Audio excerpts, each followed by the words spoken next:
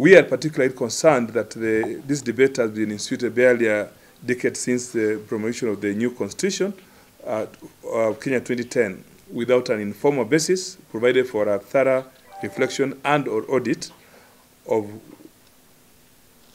what has worked or not worked.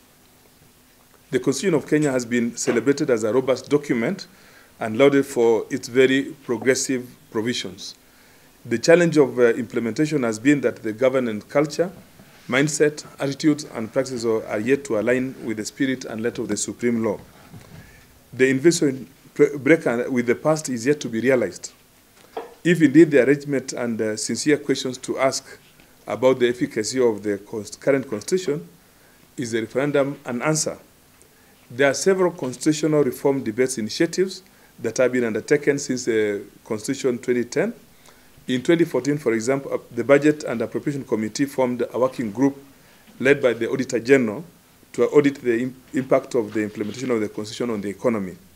The working group noted that the increased public spending was not attributed to the constitutional implementation process, but rather to the policy adoptions by both the executive and the legislature. Thus, the Constitution could not be censured as an expensive venture.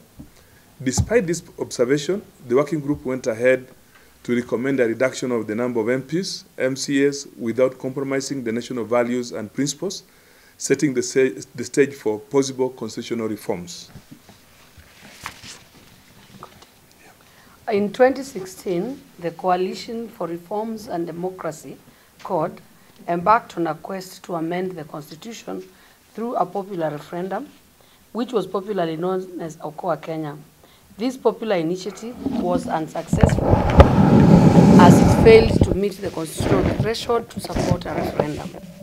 Most recently, in March 2018, the political tension that followed the 2017 disputed presidential elections was pacified by a symbolic handshake between the President of Kenya, His Excellency Uhuru Kenyatta, and the NASA leader, the Right Honorable Raila Odinga. The handshake was soon led to the establishment of the Building Bridges Initiative, whose consultative efforts are geared towards constitutional reforms. In addition to this, we also have the Punguza Mizigo Initiative proposal by the Third Way Alliance leader, Ekuru Aukot. Whereas ICJ Kenya, LSK, and Fida Kenya fully support a robust debate on the constitutional implementation process, we are apprehensive that the current clamor for constitutional reforms is being undertaken without meaningful involvement of Wanjiku. In our considered view, the Constitution has not been given sufficient time to organically shape the political landscape and change cultural, political mentalities, attitudes, and behaviors of the people of Kenya. Instead, this is an agenda by the political class which does not present clearly defined constitutional questions that should trigger a referendum. We therefore posit that the constitutional reform process is not a magic bullet. There are currently many hills that this country is suffering from, ranging from corruption, mismanagement of public funds, and negative ethnicity. We wonder whether a referendum should be a priority for this country at the moment, because there is undoubtedly no need for universal suffrage to decide on how to curb corruption and inculcate national values and principles in Kenya. We therefore call upon the government and the political class to, 1, first undertake an audit of the state of constitutional implementation that is informed by Wanjiku's perspective. Secondly, His Excellency the President should forthwith demonstrate goodwill by ensuring that the executive and legislature unlocks the impasse in the constitution of the Judicial Service Commission by gazetting the duly elected representative of the Court of Appeal. Prioritize reforms in the Independent Electoral and Boundaries Commission by ensuring that positions that were vacated are filled according to the Constitution. Thirdly, His Excellency the President should forthwith and publicly direct all ministries, departments, and agencies to forthwith comply with court orders and judicial decisions.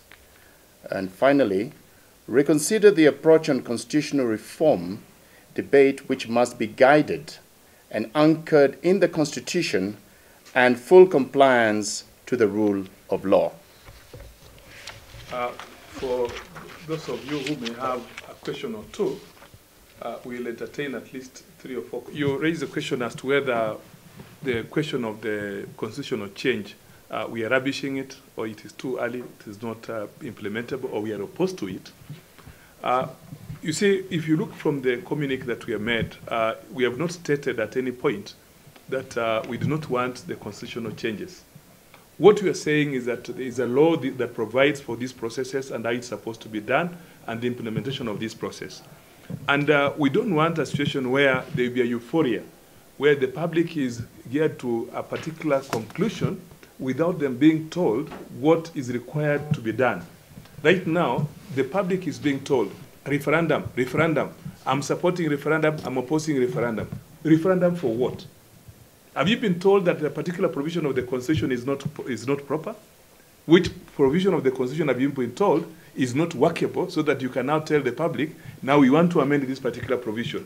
What we are saying as lawyers, as jurists, as persons in the legal profession, we are telling whoever is taking the initiative, come up clearly, tell us these provisions are what we want to place before the people for purposes of implementation, purposes of the referendum. So there must be a specific question. So we are not going to tell anybody that the clamor for constitutional change is too soon, too late, or otherwise. We have said these provisions need a particular framework. This framework must be followed. It should not be taken that we talk about the vehicle without knowing which path it's going to follow, or the passengers in that particular process. So the vehicle must follow a particular path with specific passengers. And the ones we are saying here, Wanjiku must be involved, the question must be set out, and it must follow the provisions of the Constitution in pursuing the amendment. And that's what we are saying. As lawyers, we want the process to be guided by the Constitution. If whichever process is chosen, it must be truthful. It must focus the people themselves. And one of the issues that we have identified, which has not been implemented, is when you look at the 5th schedule of the Constitution that set out timelines of various legislations that is supposed to have been put in place. Now, the one that worries us is, of course, the issue of the Judiciary Fund. The judiciary, being one arm of the government, is grossly underfunded. Today, in fact, as I was going through my social media platforms, the common complaint is that there is no access to justice to the ordinary mwananchi in this sense. You want to have a matter concluded in the employment court or in the lands division. You get a mention date in July next year to take a hearing date in 2020. We don't even have the diaries yet for 2020. What's the problem here? The problem is not just the judiciary. The problem is that the lack of capacity. You can't have 12 judges dealing with employment matters covering 45 million Kenyans. It's impossible. We can't talk about reducing the backlog of cases if the judiciary is not properly funded. Yet, what is to stop, for example, the judiciary fund from being implemented and say that even 2% of the national budget, for example, would go towards the judiciary fund? Another percentage goes towards the legislature, another percentage goes towards the executive. Now, these are simple things that don't even require constitutional amendments. It just requires goodwill and a proper resource demarcation. That's what we want to tailor-make. And one of the things that we want to insist in the first quarter is we're going to come as 3 institutions. We will commence lobbying to ensure that the 3 arms of government are properly funded. We can't talk about a change in the Constitution when we have a Constitution, as my colleagues have rightly pointed out, that has not been fully tested. Incidentally, this Constitution is a wonderful document. If it's properly implemented in terms of Chapter 6, we'll not even be dealing with these issues of corruption. If we're talking about devolution, why are we hearing of excess expenditure instead of going towards development? So those are the areas that we now are going to focus on. And it is our sole aim now to assist in the reform agenda for the posterity and for the benefit of all Kenyans as a whole. And that is why we have come together as professionals, as lawyers, to provide guidance and direction in this debate going forward. And you'll hear much more of this in the coming months, so that we do not want to have a situation which is hijacked without a proper understanding and analysis of what the true problem is. Any other questions, please?